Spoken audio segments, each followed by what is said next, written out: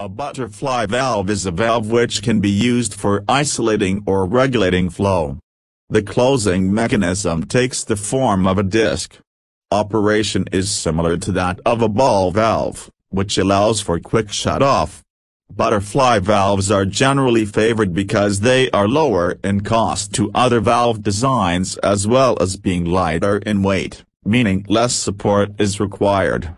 The disc is positioned in the center of the pipe. Passing through the disc is a rod connected to an actuator on the outside of the valve.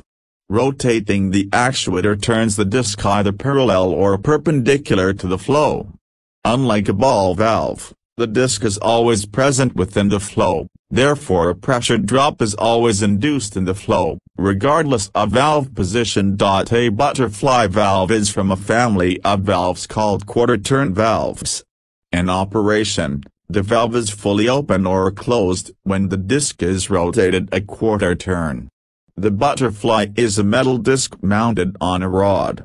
When the valve is closed, the disc is turned so that it completely blocks off the passageway. When the valve is fully open, the disc is rotated a quarter turn so that it allows an almost unrestricted passage of the fluid. The valve may also be opened incrementally to throttle flow.